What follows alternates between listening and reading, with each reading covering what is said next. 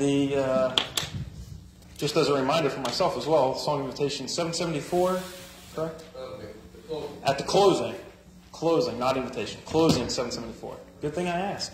All right, so for this morning's lesson, continuing in our studies, and if you've been keeping up with our daily devotionals, you might recognize a few points from today in today's sermon from our readings, because I thought I wasn't just trying to take the easy way out, I promise. I genuinely thought some of the points that were made in our readings this week were just significant enough that they deserve to be said again, repeated again, to train us in righteousness. And because today's word is it's a heavy one, right? We've had a few weeks of some easy topics, talking about holiness and grace and love and kindness, all those pretty words that we like to think about. But as we dedicated a former lesson to sin, and that one was a pretty heavy one, today's lesson is judgment. Everyone's favorite word. And I don't want this lesson to be heavy. That's actually one of the misconceptions we'll be looking at today and addressing. If you would, go ahead and grab your Bibles and turn to 2 Peter chapter 2. 2 Peter chapter 2. And while we turn there together, 2 Peter chapter 2, I'm going to ask you a question for your consideration. I guess really three questions. How many of you are fearful for our, I'll just say, global future, kind of the direction of the world in general? I mean, I've got concerns. What about for our, just our own nation's future? Have certain fears and concerns? I think unless you've been living under a rock, which might be a pretty good place to live these days, there's reasons for us to have some fears and some concerns. And now let's really hit it home. How many of you are fearful for the future of your children and your grandchildren, seeing kind of the direction our society is going? Seeing a lot of head nodding. There's a lot of concern. And, just to share a personal concern or anecdote. So my grandma Woody, who passed away, my dad's mom, who passed away almost 3 years ago, I'm fearful if she were alive today, she'd probably die of a heart attack. Seeing how much more open and pervasive sin has become just in the past 3 years alone. The way that sins have entered our schools and libraries, family-friendly community event atmospheres, beer cans and Nike products. It seems to be inescapable and unavoidable how normalized sin is becoming. And one of the last conversations I ever had with Grandma Woody was actually around my birthday. I won't say it was on my birthday, but I remember it was around my birthday. It was about a month before she passed, and she told me, the typical grandma stuff, how proud she was. But she also made intentional point to let me know how scared, her word scared, it stands out to me, she was for Edwin's future.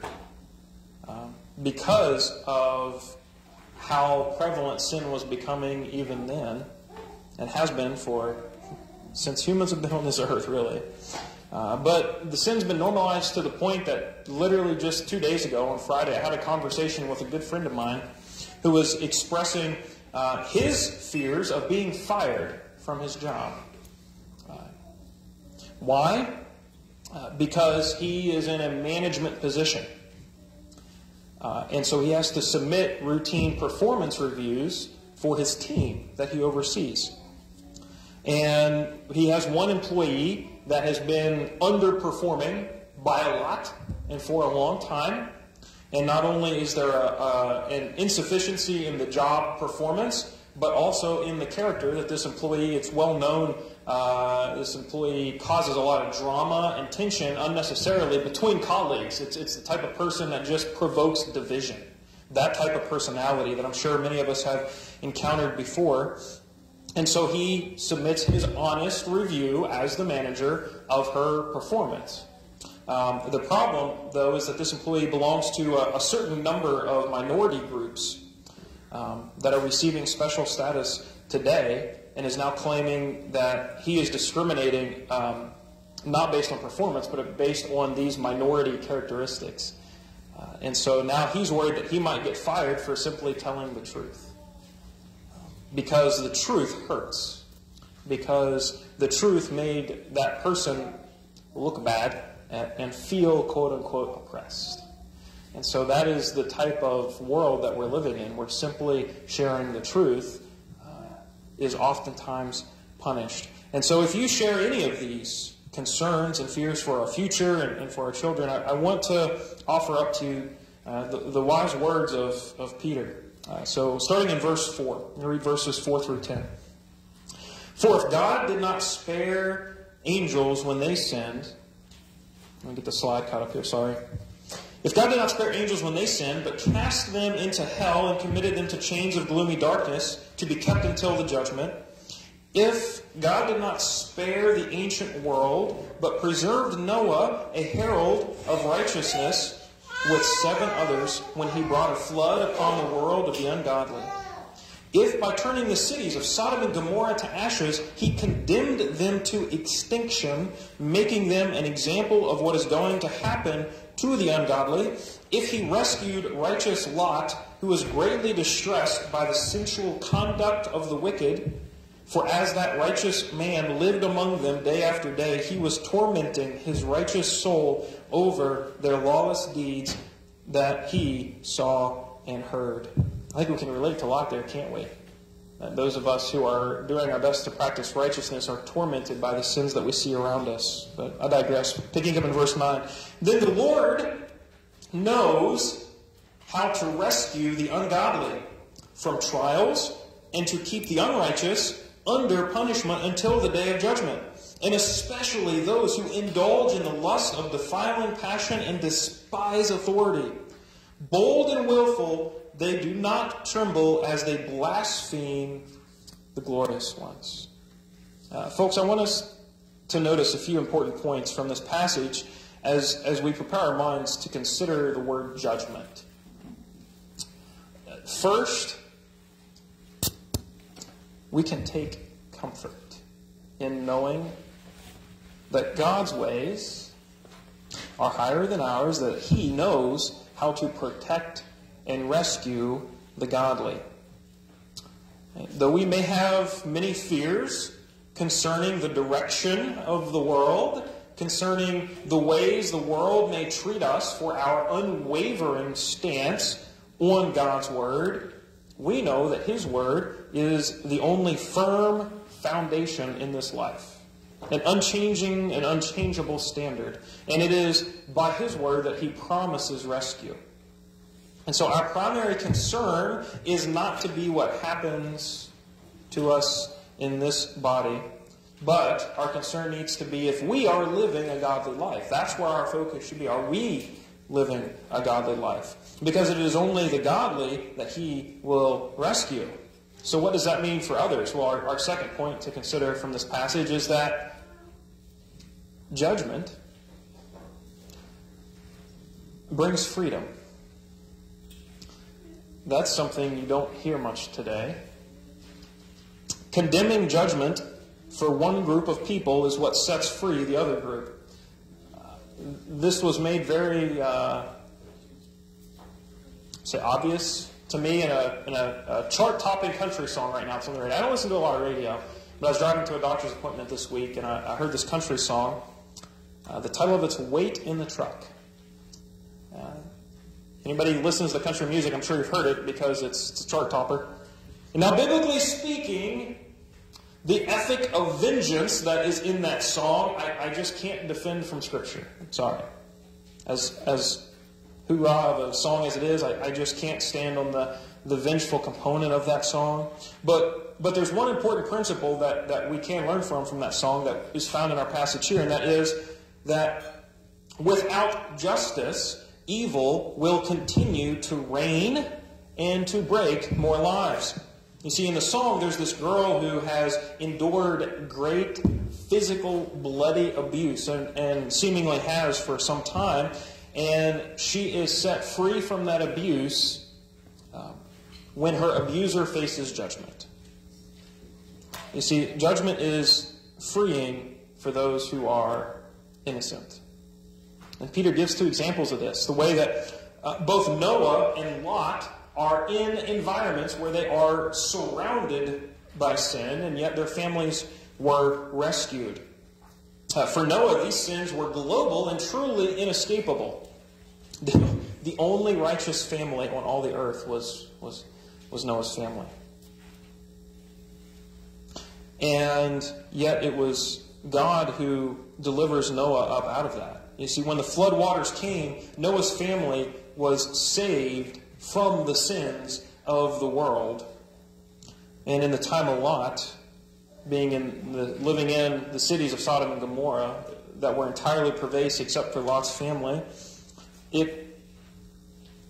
Lot was rescued by the judgment of the fire and brimstone and the destruction. In each case, both Noah and Lot's families were given freedom by God by God's judgment. You see, it meant condemning judgment for one group of people is what set free another group of people, the ones that were innocent, the ones that were godly.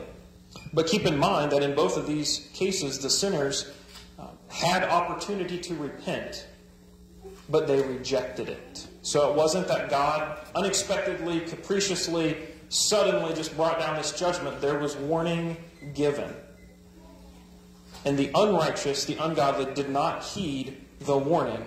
They chose to continue living in their fleshly pleasure instead of pursuing God's will and God's desires. And so the third thing that we take from this passage is that there will be a final judgment. Judgment is inescapable. It is going to happen. And that's something that we're going to continue to talk about as we move through this lesson. But a fourth point that I want to offer up is that we see here that judgment has always been resisted. We see of Peter describing that they despise authority. You see, in Noah's time, we know that as he's building the ark, he's also being a herald of righteousness. He is actively going out and preaching repentance to the lost. And yet we know that it was only Noah's family that was saved. They continued, as Jesus remarks, they continued to eat, drink, and be merry. In Luke 17, 26 and 27. All the way up until the door of the ark was sealed and the floodwaters started to come down. And so we can just imagine their outcries as Noah is building this magnificent ark and telling them, guys, I'm doing this because judgment day's coming. The waters are coming. The flood's coming. Destruction's coming. You need to repent. You need to get right with God. And we can just imagine their voice saying, you can't tell me how to live, Noah. Who are you to judge me? Who are you to tell me I'm wrong? And we can also just imagine the heartache that Noah might have felt as the doors were sealed shut, knowing that everyone he had been preaching to before was lost when those doors were sealed shut. And similarly, in Lot's time, we know that he had been pleading with the men to not commit those heinous sex crimes, and yet the more that he begged them to cease their behavior, the greater their lust grew, lust that wasn't stopped until the cities were destroyed. And is that not the pattern that we see today? That as we proclaim truth, as we proclaim salvation through Christ, the more that we warn others of the eternal consequences of unrighteous actions, the more angrily they protest and the more openly they commit their sins. That it's sins that were once only committed at night and in secret and in private are now spilling forth on full display on TV shows, in concert halls, at libraries, in elementary schools, for all the world to see, and they do it in the name of pride. The attribute that goes before guaranteed destruction. And that's simply the nature of man. We despise authority. How many of us have told our wives we're going to try to lose some weight, And then you get the midnight rumblies, and you go rummaging through the fridge, and then you get caught red-handed. And you feel that panic. It's like, oh, and you kind of freeze, and you get that deer in headlights looks like, oh, no. I gotta make up an excuse. I know it's midnight, but I just felt like the refrigerator needed organized. had to make sure all the water bottles were in there. You start coming up with all these excuses. Or kids, hey kids, you got a bedtime. It's 8 o'clock, 9 o'clock, 10 o'clock, whatever your bedtime is. And then at say your bedtime's 8 o'clock, and then 8:30, your parents see a light underneath your door. And you hear their footsteps, and you try to turn off the lamp real quick and jump back in bed and cover over, and you pretend to be sleeping. Right? Because why? Because we hate judgment.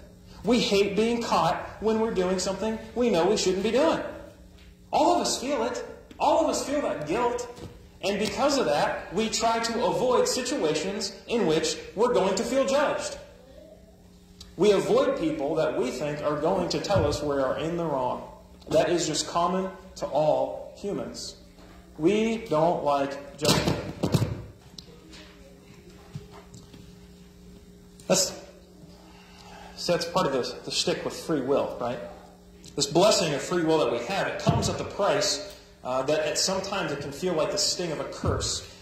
See, free will is a responsibility to use it for good. So we have the choice. That's what free will is. It's the choice. We can use our free will to do good or to do evil. We can serve God or we can serve ourselves. We can use our free will to submit ourselves to a higher standard of living, God's way. Or we can use our free will to relish in the pride of pursuing unrestrained pleasure. And Peter, he doubles down on this point in chapter 3. This concept of judgment is the very reason that Peter is writing this letter. Because there were false teachers who were saying there was not going to be a judgment. And so Peter's correcting them. He's warning them. No. Judgment day is coming. Judgment day is coming. In verses 3 through 9 of chapter 3. The Lord is not slow to fulfill His promise, as some count slowness, but is patient toward you, not wishing that any should perish, but that all should reach repentance. But the day of the Lord will come like a thief, and then the heavens will pass away with a roar, and the heavenly bodies will be burned up and dissolved, and the earth and the works that are done on it will be exposed. You see, Peter, he's doubling down. He says, guys, listen, Jesus is coming back. And when that happens, all that you know will be burned up. It will be dissolved. It will be no more. All of mankind's deeds in this life will be exposed. There is no such thing as a secret sin. There is no such thing as, well, I'll wait until everyone goes to bed and then I'll raid the fridge. That way no one knows about it, right? There is no such thing as a secret sin. God knows all, and all will be exposed on judgment. And those who are saved, who have had their sins pardoned, when they appear before the judgment seat, they'll be clothed in the purity and the perfection of Christ, and they will be welcomed home. But those that are lost, they will be condemned for their sins and their rejection of Christ. There's no in-between. There is no middle ground. It's one or the other. And that's why Peter makes this powerful transition to conclude his letter in some of the final verses in this chapter 3. See, most of this letter has been warnings against false teachers, but then when he gets to the judgment, he makes the teaching personal. Because of this, verse 11, since all these things are thus to be dissolved, what sort of people ought you to be in lives of holiness and godliness, waiting for and hastening the coming of the day of God, because of which the heavens will be set on fire and dissolved, and the heavenly bodies will melt as they burn. But according to His promise, we are waiting for new heavens and new earth in which righteousness dwells. Therefore, beloved, since you are waiting for these, be diligent to be found by Him without spot or blemish and at peace. You see, Peter says, because there's a final judgment, that ought to change how you live today. We need to live with the end in sight, with our eyes focused on that coming judgment. We need to begin every day looking forward to the end. That's our goal. That's our finish line for this life. Final judgment ought to be what shapes our lives and how we make decisions here and now. With that day of judgment in view, we need to live holy, godly, spotless lives and be at peace with God. Each one of these words could be a sermon on their own, but since our focus specifically is on the word judgment today, I'll propose this thought to you. If we're to live holy, godly, spotless lives, that would require us practicing righteous judgment now, so that we won't be surprised come final judgment. Or, to say it another way, the better that we are at practicing righteous judgment now, the more prepared we will be for final judgment. You see, to practice righteous judgment, we need to accept a certain truth, and that is everyone judges. Everyone judges. And if you think that's offensive to say, as most of the world, most of our society will tell us, you can't judge. Don't offend me. Don't upset me. Well, if you think it's offensive to say that everyone judges, then you just judged my statement as offensive. You see, folks, judging and judgment, it just means to discern, to distinguish. You see, our culture teaches us that judging, it's a great offense. It's a social crime. It's something that should never be done. But yet we judge every single day. It's necessary for our physical and spiritual well-being to be good judges. You see, when you get ready for work in the mornings, you make judgments as to what you're going to wear. You make a judgment as to what you're going to eat for breakfast. You make a judgment on what you will fill your mind with when you drive to work. We have to judge poisonous foods from safe foods. That is a judgment call. When we stop at a gas station and we see some shady characters, maybe they've got their hoods up, hands in the pockets, maybe a mask on, the criminal type, we have to make a judgment call. Are we going to go to another gas station, or are we going to stay here and let the kids out? We have to make judgments. But also, spiritually speaking, when we're staring a personal temptation of ours in the face, we have to make a judgment. We embrace the temptation and give in to sin, or we make the judgment call, I'm not going to sin. I'm going to turn away. I'm going to run from this one. Everyone judges. And where there is no judgment, death will soon follow, because we're going to eat that poisonous mushroom, or we're going to be living in sin that results in eternal death. And in John 7:24, Jesus even commands us to exercise a righteous judgment. And in that context of John chapter 7, Jesus is teaching his audience that our judgments must be logical and consistent, consistently in line with God's word. Because what he is accusing the Pharisees of doing is misapplying God's word. That the judgment that they were holding for themselves was different than the judgment that they were holding other people to. It's that hypocritical judgment. They weren't consistently applying God's word. And as we have been doing our readings this week, James also tells us that our judgments are not to be on superficial things. Right? We don't judge others based on how they look, how much money they have, how they dress, whether they come in and they're dirty or they're clean, whether it's a gazillionaire driving up in a stretch limo, or it's a homeless man with a shopping cart. We do not treat them differently. We do not judge based on these physical things. Absolutely not. That type of vain judgment is sinful. That is unrighteous judgment. We are to judge conduct. We're to judge ourselves and others based on deeds and needs. What does someone else need that I can help them with? How can God use me to be a blessing in someone else's life? What behaviors are they doing, or am I doing, that perhaps deserve compliments? Give praise, build one another up. But also, what behaviors need a call to repentance? These types of judgments are righteous judgments. Which brings us to the most infamous teaching on judgment in all of Scripture. And as case in point, Google helped me out, because when I typed in Matthew 7, 1 through 5 on Google Images, every single picture that came back only quoted, "Judge not." and neglected the rest of the passage. And I was like, well, this is just case in point. That is the way that the passage is so frequently taught today. So judge not is that mantra that we hear repeatedly, but no matter how popular it is, it misses the full context of what Jesus is teaching. If we read all 5 verses relating to judging, we see that Jesus is specifically addressing a merciless and hypocritical judgment. We see that Jesus is talking about that judgment that sees all the problems of someone else, but doesn't see the problems of self. And so I'll offer up this analogy. Instead of using the language that Jesus uses as a beam and a speck, I'll offer up this illustration from what I wrote on Wednesday. Imagine that you and a friend are sitting on some sandy shores. You're sitting out on the beach, and so your friend has an eyelash fall in her eye, and it's causing great irritation. And so you want to help your friend. But you have this choice.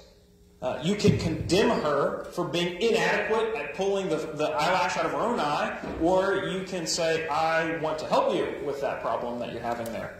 So being the good friend that you are, in your judgment, you decide to be loving and gracious and help her. The problem is that just as you go to do that, a wave washes up and splashes sand up in your eye.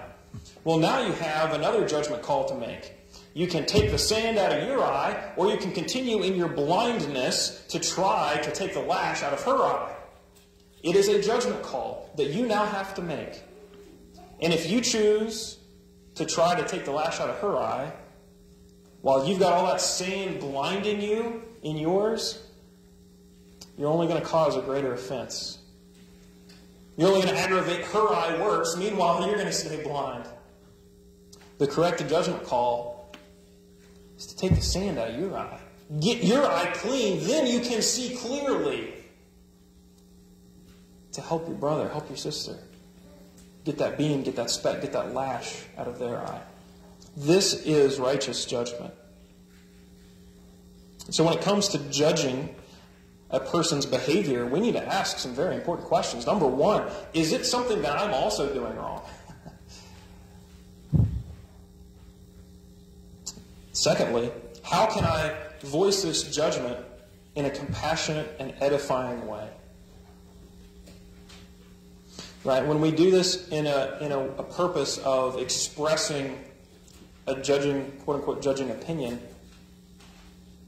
we need to do it in a way that does not seek to tear others down, but in a way that builds one another's up.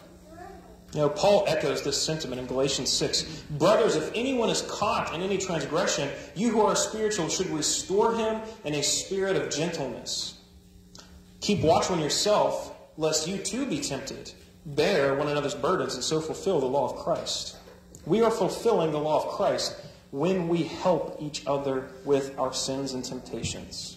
And that means we guard our own hearts to the best of our ability. But if we're stumbling, we allow a brother to pass judgment and say, hey, you're in sin. You're right, I am. Have that humility to accept judgment from a brother or sister who's trying to help you. But in like manner, if you see a brother or sister struggling, help them. Lead them to repentance. Lead them to righteousness. It is about building one another up. And why do we do this? Why is practicing righteous judgment so important? To get us back to where we started, because there is going to be a final judgment. And in 2 Corinthians verses 5, 1 through 11, we see Paul's description of this final judgment as well. If you want to turn there, I'm going to read, and I'm just going to start in verse 1, 2 Corinthians 5. For we know that if the tent that is our earthly home is destroyed, we have a building from God, a house not made with hands, eternal in the heavens. For in this tent we groan, longing to put on our heavenly dwelling. If indeed by putting it on we may not be found naked. For while we are still in this tent, we groan, being burdened, not that we would be unclothed, but that we would be further clothed, so that what is mortal may be swallowed up by life. He who has prepared us for this very thing is God, who has given us the Spirit as a guarantee. So we are always of good courage. We know that while we are at home in the body, we are away from the Lord, for we walk by faith, not by sight. Yes, we are of good courage, and we would rather be away from the body and at home with the Lord. So whether we are at home or away, we make it our aim to please Him, for we must all appear before the judgment seat of Christ, so that each one may receive what is due for what he has done in the body, whether good or evil. Therefore, knowing the fear of the Lord, we persuade others. See, in this passage of judgment and of final judgment, Paul is describing a Christian life as being one that is unafraid of judgment, that has courage and comfort in knowing what Judgment Day will bring. That is a far cry from many out in the world today that will teach and will preach that we can't be certain of our salvation. Paul seems to think we absolutely can be. That we can face the judgment of Christ with courage because we know that we have lived for Him. No matter how beaten and broken and lowly our bodies may become, we will one day be at peace in our everlasting body and our eternal home. And because we know this, we can have good courage. We can live in dedicated service to God. And from this teaching of courage, Paul then shifts to reminding them that, yes, our eternal home is something that we can look forward to and expect. But fear does play a role. Because on that judgment day, those that have no reason to live in courage, those that are living unrighteous lives, those that are living in sin, they will face condemnation. It is that fate of the faithless that ought to drive our evangelism. And it also ought to remind us of the consequences should we ever turn our backs on God. Then we better be living with the greatest of fear if we turn our backs on God. John tells us in 1 John 4:18 that when we are serving God, love perfected has no fear. Love perfected is that which serves God and has the utmost courage. But the fear of judgment for a faithless life plays an important role in keeping us humble and repentant. See, final judgment may be the end of this life, but it is only the beginning of our eternity. That is a guarantee and a certainty. And so I'll close by asking these questions. Are you prepared for the final judgment? If not, why not? What's stopping you from being prepared? Are you preparing for it? Preparing for Judgment Day, preparing for Jesus' return is not like preparing for a tornado. All right, how do you prepare for a tornado? Well, once a year, you go down into your cellar and you make sure the green bean can isn't expired. Right? Yeah. All right. The cellar's not flooded, and the green bean cans or the Vienna sausages or whatever canned foods you have in your basement, you go down once a year to make sure all the food's still good and hasn't expired, and then you forget about it. That's not what preparing for Jesus' return is like. Preparing for final judgment, preparing for His return, is making the choice to live and walk daily in the Spirit of God. And is that final judgment something that you are looking forward to? Is it something that you take courage and comfort in knowing that Jesus is coming back? If your answer to any of these is no, then how can we help you? How can we pray with you? Can we baptize you? Can we help bear some other burden in your life that is holding you back from that courage and comfort of faith in Christ? Whatever your needs are, we ask that you would let us know as together we stand and sing.